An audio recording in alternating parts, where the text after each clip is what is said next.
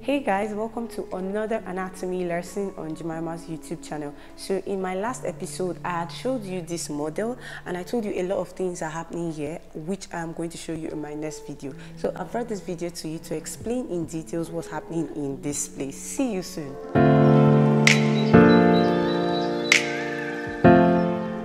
Okay, welcome back. So this is the model. If you've not subscribed to this channel, please hit the red subscribe button is here and also like this video already. Okay, so let's get started. This is this model and this is the left lobe of the liver and this is the right lobe of the liver. I don't know how it's looking like in your screen. This might not be the left or this might not be the right, but this is the left. How do you identify? The left lobe is smaller than the right lobe and that's why the dome of the diaphragm is like that. So the right lobe pushes that dome upwards and it also has a contribution to the concavity of the lungs. You get it? You know the lungs should be upper here. Good. So this is the left lobe, right lobe. This is the inferior vena cava. This blue one you're seeing here is the inferior vena cava. And this is the hepatic vein. Okay, that said, before I get to what is happening in this place, there's a lot. Let's come to this organ. This is the spleen, and you know this is the superior border, and this is the gastric impression of the spleen, and this is supposed to be the ileum of the spleen. You know what ileum is? I've said this before in my videos. Ileum is where structures are passing, like entering and exiting. So this is the ileum of the spleen, and what is passing through it? You have the splenic artery, this red one, you have the splenic vein, and you have the tail of the pancreas. Do you get? So that's the ileum of the spleen.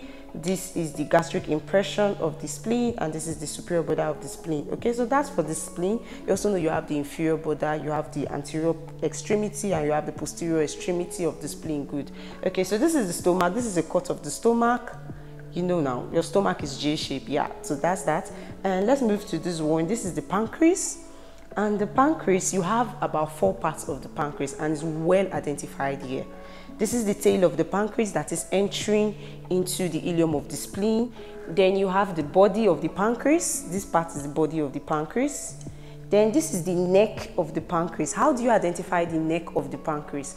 The neck of the pancreas, that's where you see this superior mesenteric vein and artery passing through.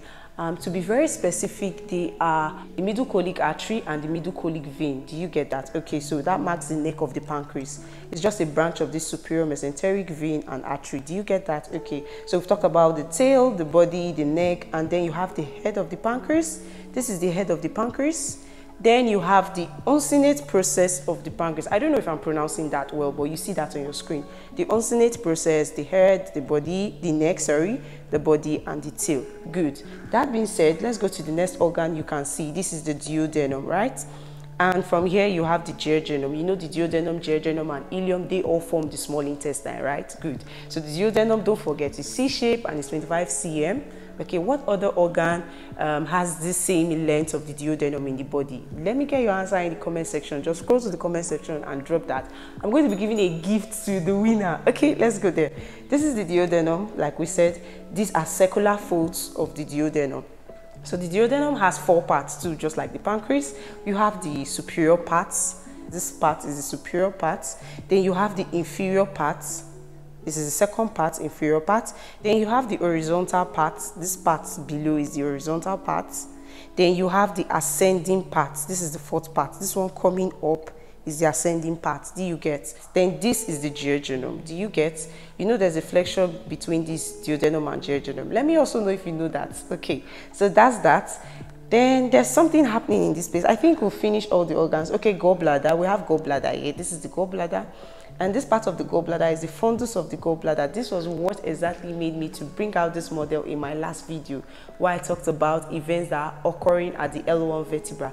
If you've not watched that video, I'm going to be linking that video up there, so make sure you check out that video. Do you get? Okay, so this is the fundus of the gallbladder. Then this is the body of the gallbladder.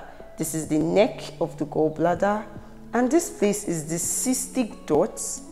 And there are spiral folds in this place. You get spiral folds, and this is the cystic duct. Okay, so I think I'm done with all the organs. Yes, we'll finish liver, stomach, spleen, pancreas, duodenum, jejunum, gallbladder. Good. So we're going to be diving straight into the arteries, veins, and whatever we're seeing here, the dots. Do you get that? Okay, so don't get confused because this might get you confused.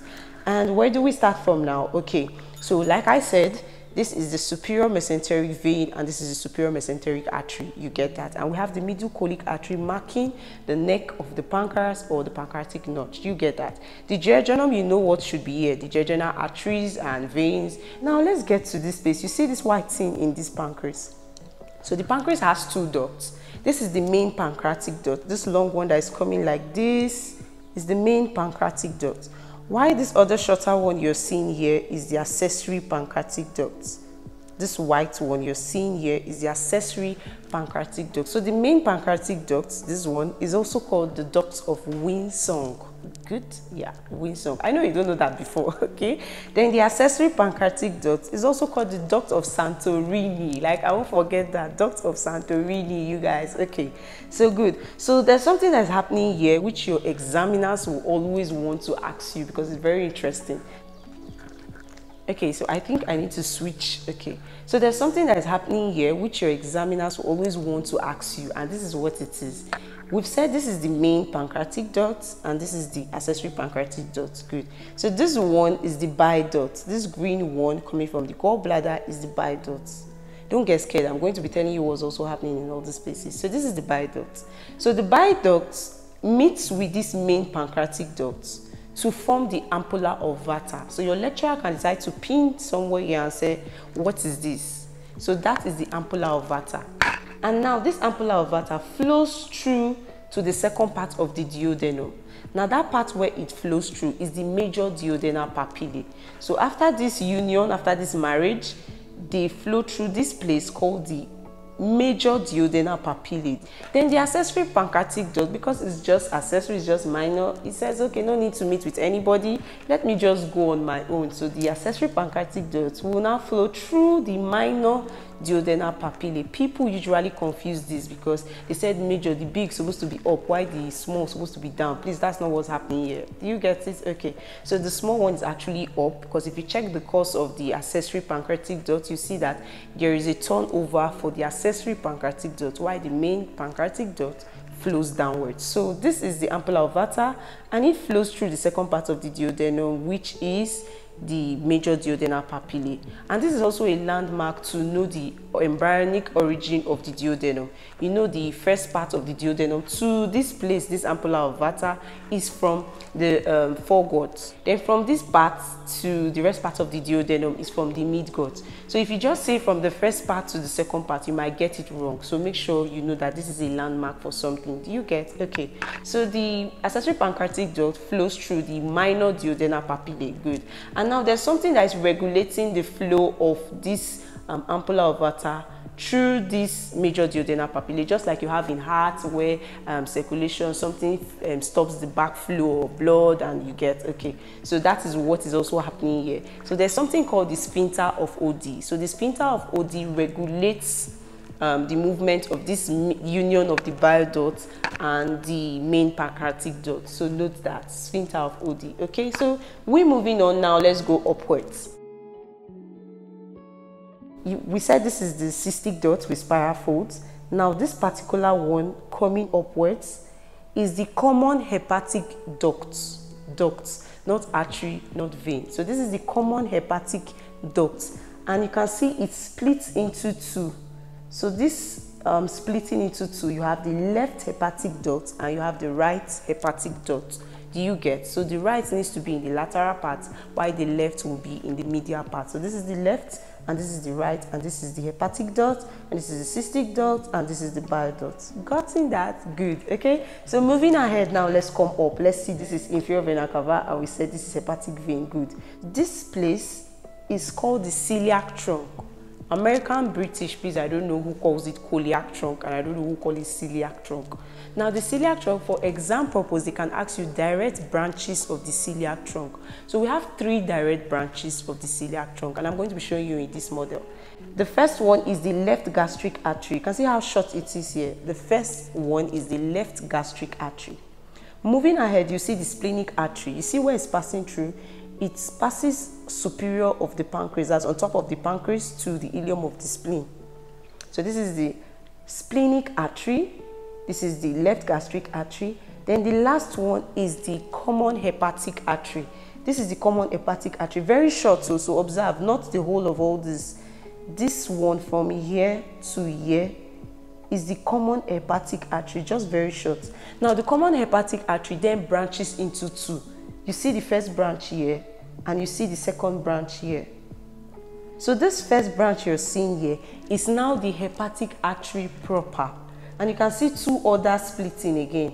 So this is the left hepatic artery and this is the right hepatic artery. So if we want to not move from here to here and let's move from here to here, you would say the left and the right hepatic artery forms the hepatic artery proper, and the hepatic artery proper now in union with this branch, which is called the gastroduodenal artery, forms the common hepatic artery, which is a direct branch of the celiac trunk. Do you get? Or you go the other way around. The celiac trunk has three direct branches, and one of the direct branches is this common hepatic artery, and it splits into two: the gastroduodenal artery and then the hepatic artery proper.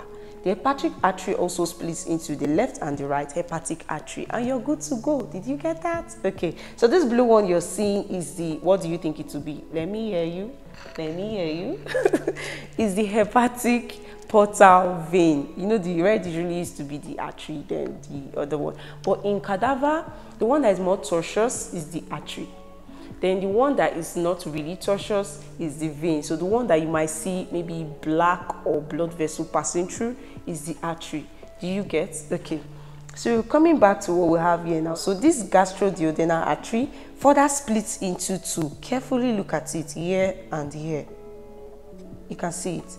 Splits into two, this one and this one. So this one, you can call that the posterior superior pancreatico-duodenal artery. Ooh, that's a lot too. So just know that you have the posterior superior pancreatico-duodenal artery and you have the anterior superior pancreatico-duodenal artery, all from the gastroduodenal artery. You got that? Okay, so I think that's all we have in this place. So do well to ask me further questions. If you feel like you're not cleared on the comment section, I'm going to respond. And I've also in a way showed you how they can ask you questions in this area. So make sure you've understood that. And you guys, that's where we'll cut this video. Make sure you check out other of my anatomy lessons and expect more anatomy lessons. So you guys, so that brings us to the end of this video. Don't forget to subscribe to this channel, like this video, and share to your friends. See you soon.